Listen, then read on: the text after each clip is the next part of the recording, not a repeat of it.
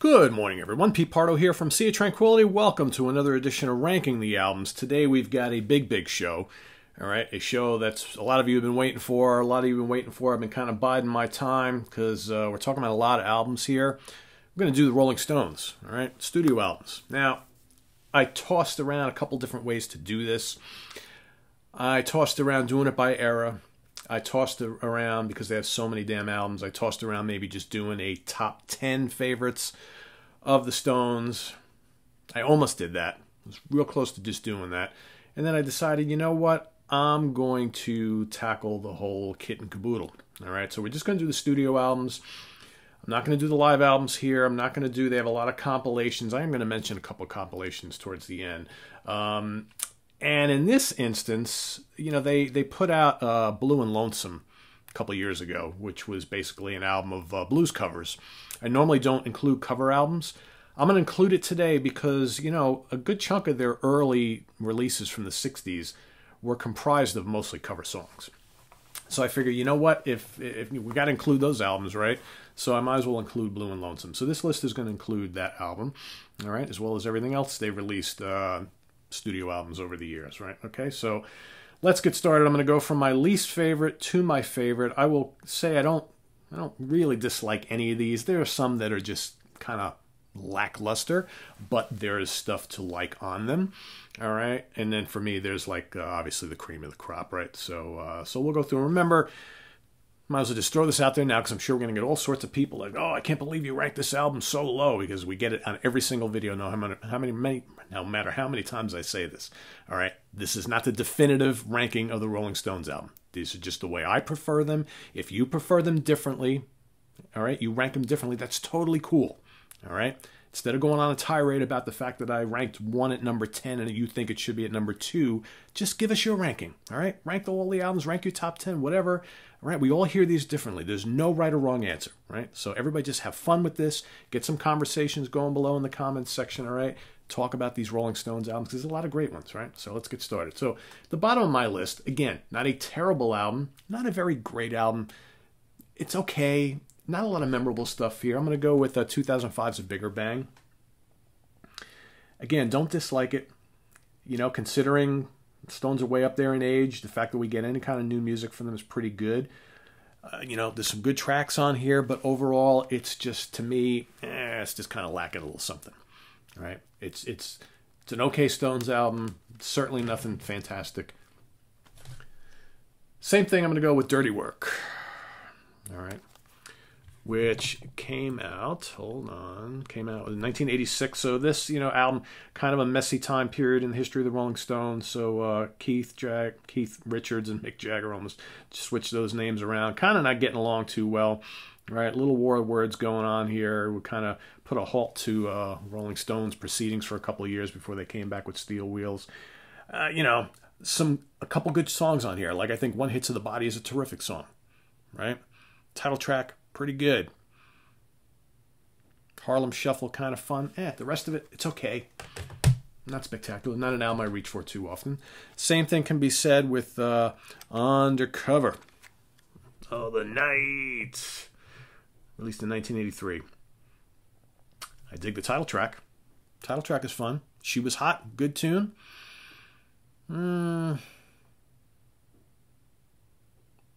All the way down. You know what I'm saying? Hard to find a lot of classics on this album.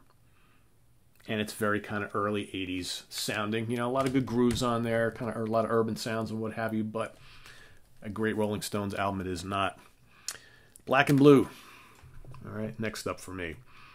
Black and Blue came out in 1976. Of course, this was the first album with Ronnie Wood appearing on guitar amongst a lot of other cats, right? Because they were trying to figure out who was going to be their new guitar player to replace Mick Taylor full time. Not a bad album. You know, Hot Stuff is cool. Crazy Mama, Fool to Cry, spectacular song, probably the best song on the album. The rest of it, it's okay. Not a huge fan. All right, how about Emotional Rescue? Next up. Emotional Rescue came out in 1980, the follow-up to Some Girls. Not quite nearly as successful, but Indian Girl. Title track, I actually dig the title track quite a lot. She's So Cold, fun song. The rest of it, it's good. It's not spectacular. It's good. Same thing can be said with Voodoo Lounge. All right, and I could any day rank this a little bit higher. This is 1994, but it's got You Got Me Rockin' on it, which I absolutely love. Blinded by Rainbows. Love is Strong. Handful of pretty good tracks. Again, this one suffers probably way too much material. It's what they were doing in the 90s, right, when CDs first really came into prominence. All right, now I'm going to go all the way back. I'm not an enormous fan of a lot of the really early Rolling Stones stuff. I like it, but I'm not crazy about it. We're going to go to 1964, 12 by 5. Now, we obviously have a lot of people from the US and the UK watching these shows, so there's some different releases. I believe everything I have are all US releases. So if you're from the UK and you'll be like, oh, that's not when that came out, that's not what I... All right, just relax. All right, because back in those days, between the Stones and the Beatles were releasing different things in the UK and the US, all right? So let's just kind of be mindful of that. So 1964 here in the US, all right, 12 by 5.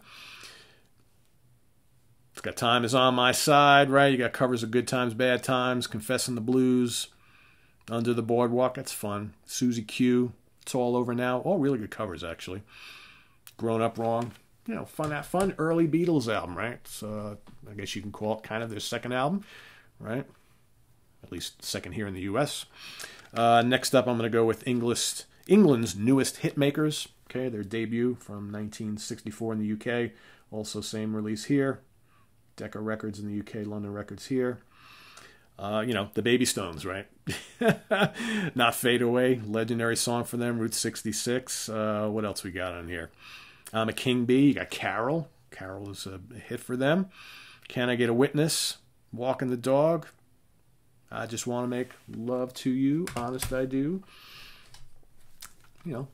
Good early 60s rock and roll, right? All right, next up, we're going to go with Now, the Rolling Stones Now.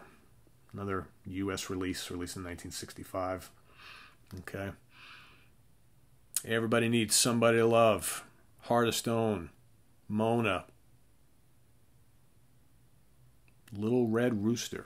One of my favorites from this album. It's amazing how many different kind of era, they've been around for so long now. It's amazing how many different eras they had where their music, sounded fairly different from the one before it. Next up, I'm going to go with Bridges to Babylon. Okay, some of you are like, can't believe you're ranking some of these later crappy albums over some of those early classics. Well, like I said, a lot of the early stuff, I like it if it's fun for what it is, but I'm not an enormous fan of the early mid-60s stuff. It's fun, okay? This is actually a pretty decent album. All right, released in 1997, Virgin Records. Anybody Seen My Baby? Great song. Great song. You Don't Have to Mean It. Out of Control. All right.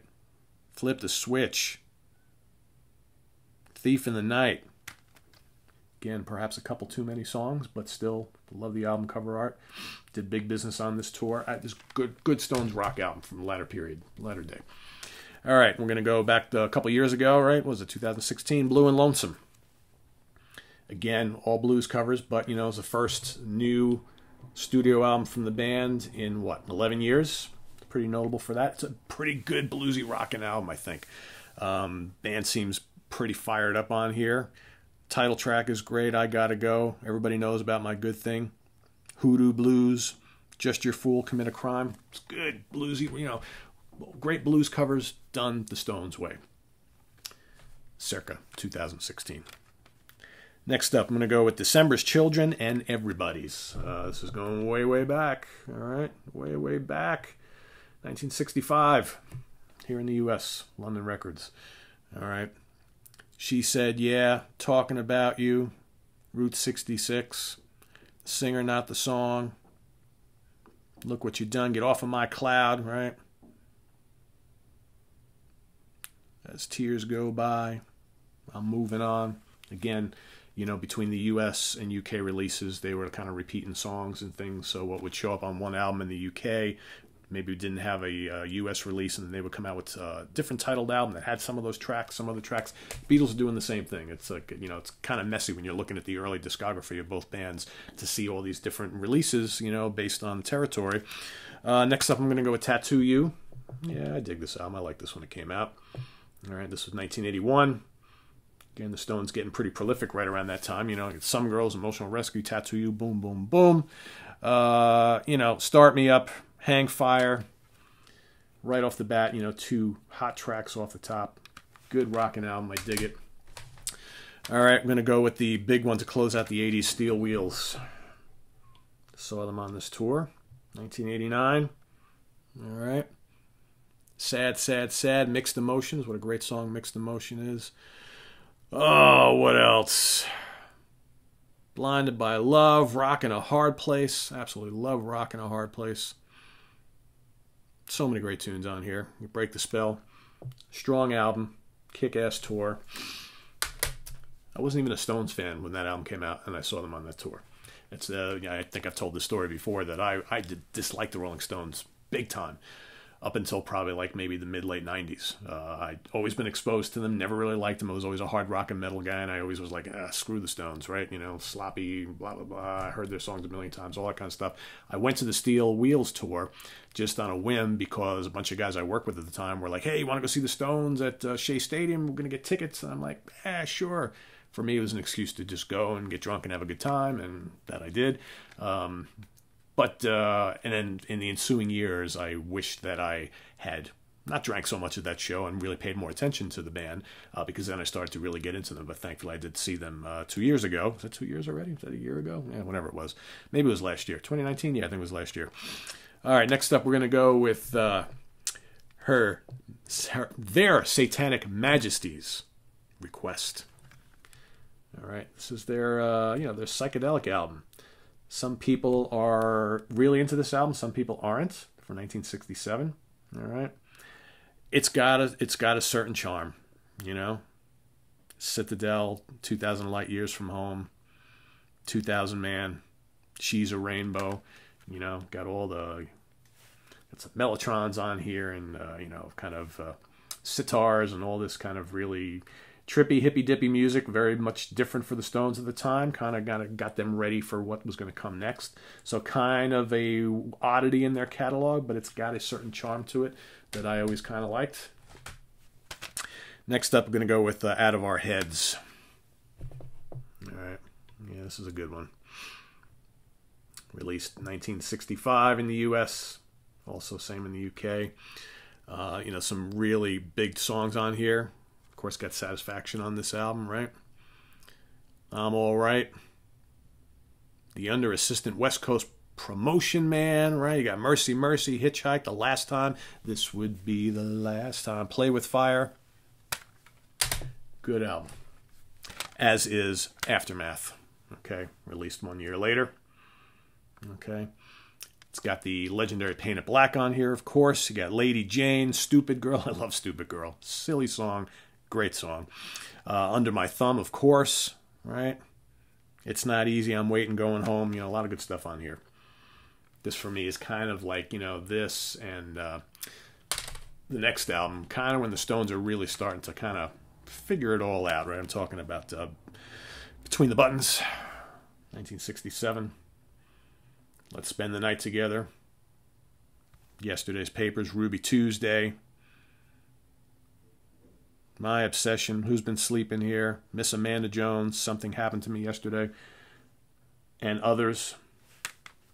Very strong album. All right, now there's that. Now for me is where the magic really, really occurs.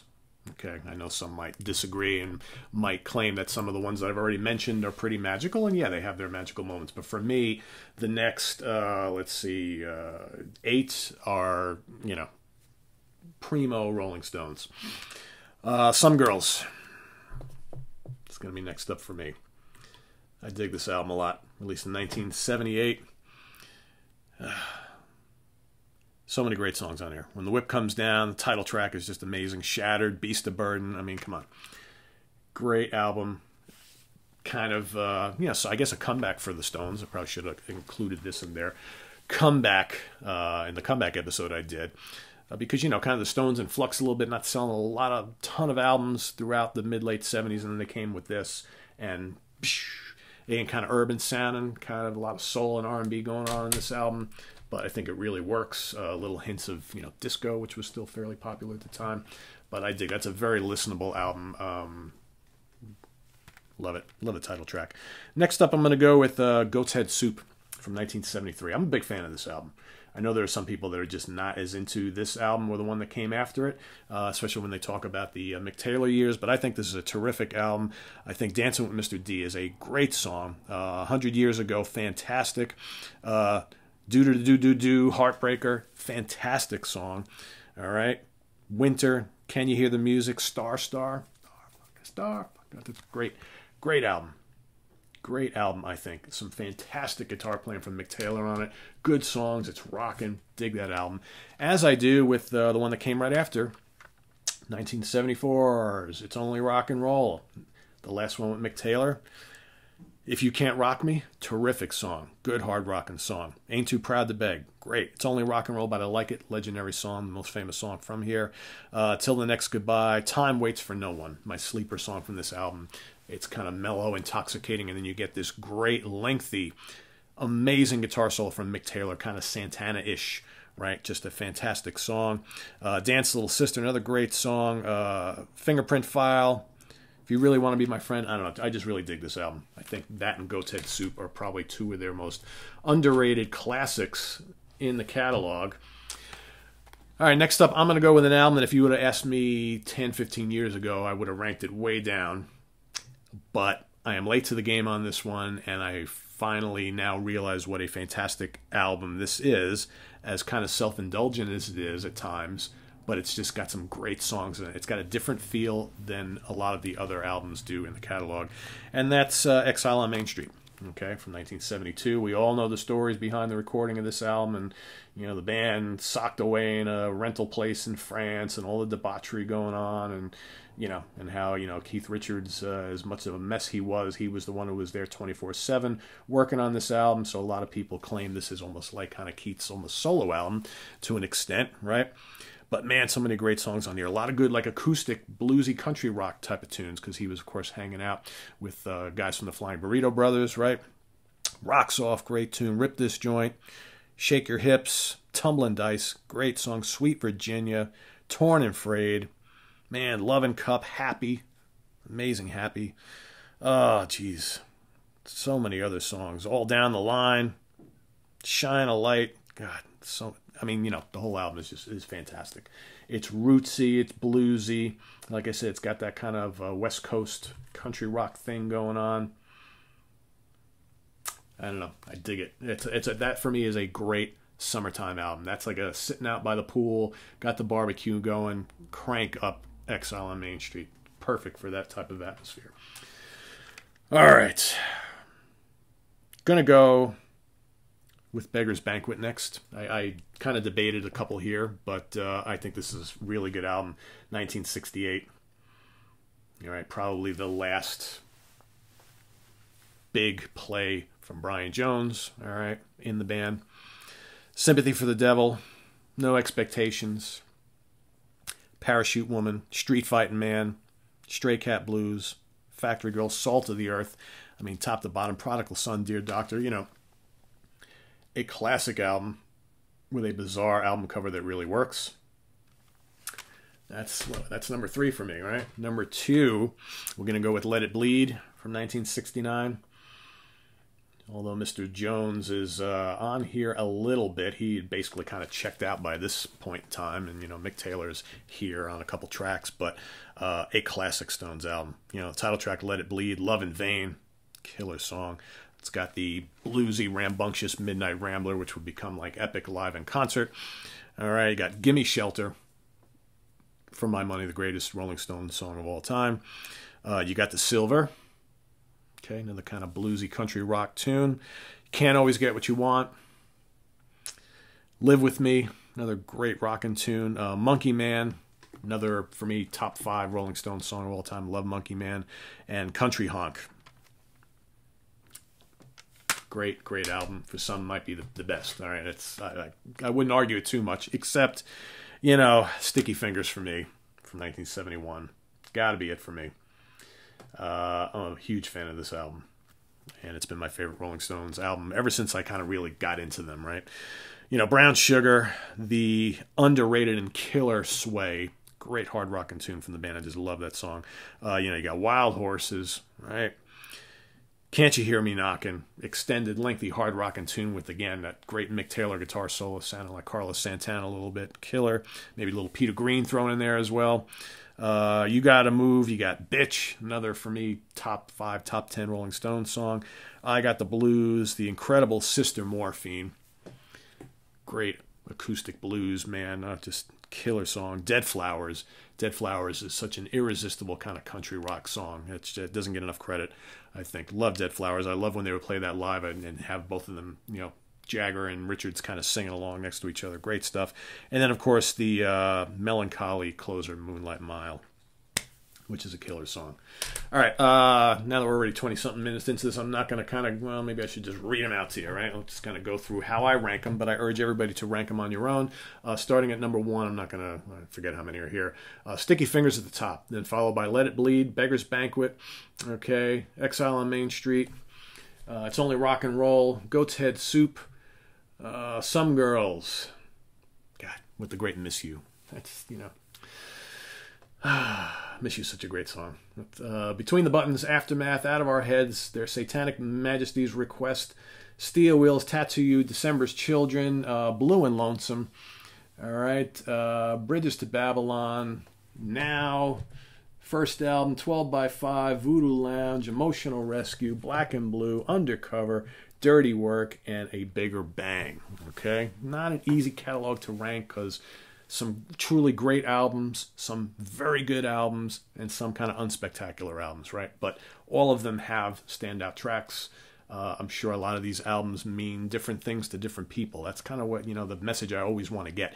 It's like there's, to some people who were, you know, teenagers in the early mid-60s, those first couple of albums are going to mean a lot more to someone who grew up in the 70s or the 80s or later, right? Because we attach and latch onto albums that were big when we were kids, okay, that we grew up with. You know, in my situation, I didn't get into the Stones till I was, you know, much later in life, but I gravitated towards those 70s albums a lot more, late 60s and the early mid 70s albums, because I'm just a huge fan of music from that period. But those are a lot of those more popular songs were the ones that I grew up hearing on the radio from those albums. So that's kind of how I ranked them. But great band, legendary band, a lot of good music here. So curious to see how you guys rank them. Give me your top 5, give me your top 10, rank the whole catalog if you like. That's totally cool too. I do want to mention a couple compilations like I mentioned earlier. Flowers, okay, which came out, I think they put this out in the late 60s, early 70s. It's got some, you know, singles and alternate takes and things like that. So it's got Ruby Tuesdays on here. All right, Have You Seen Your Mother, Baby, Standing in the Shadow, Let's Spend the Night Together. All right, The Great Lady Jane, Out of Time, My Girl, Backstreet Girl, Please Go Home, Mother's Little Helper, Take It or Leave It, Ride On Baby, and Sitting on a Fence. This is really good if you don't have a lot of those songs on other, okay, albums, studio albums, which is why I got this, because a lot of that stuff I don't have elsewhere. And then you've got the Metamorphosis collection, which again has all sorts of interesting stuff. It's got Out of Time, Don't Lie to Me, Some Things Just Stick in Your Mind, Each and Every Day of the Year, Heart of Stone, I'd Much Rather Be with the Boys, Walking Through the Sleep City, We're Wasting Time, Try a Little Harder, I Don't Know Why, If You Let Me, Jiving Sister Fanny, Downtown Susie, Family, Memo from Turner. It was one of the reasons why I got this, which is a song that Jagger used in the Performance movie that he was in. It's a good, kind of quick, kind of brief, I think it's on just under 3 minutes, but it's got Ry Cooder on guitar, snarling heavy rock tune, right? Memo from Turner, and I'm Going Down. So, you know, these two are worth getting because, again, these are songs that you're not going to get a lot of other places, so worth having. So anyway, this is on the web at www.seatranquility.org. We're on Facebook, we're on Twitter, of course, we're here on YouTube all the time. Coming up tomorrow, we've got Jack Toledano coming back on the show. We're going to give our top 10 songs of U.S. power metal band Iced Earth. Okay. I am also working on my top Mellotron albums list for you. I'm not sure how long it's going to be, 20 or 25, and it's mostly going to be prog albums. So if you're a fan of old school prog or even new school prog, and you just love that the holy keyboard tape machine called the Mellotron, right? You love all those ominous, spooky, and beautiful sounds. I'm going to be picking out some of the albums released in rock history that featured that instrument, okay, as a big part of their repertoire. So, you know, Moody Blues, King Crimson, Genesis, the Italian prog stuff. I mean, you know, all the usual suspects. So I'm going to kind of pick out my top album releases that feature the Mellotron. That's been a long time coming, so that's coming this weekend as well. I'm sure with other stuff. Oh, we got a Monsters Den episode coming up this weekend as well for all you old school classic horror and monster fans out there, right? I'm not quite sure which film I'm going to do yet, but that'll be coming as well. So lots happening, guys. Lots happening and more to come. So we'll see you real soon, all right? Take care. Bye-bye.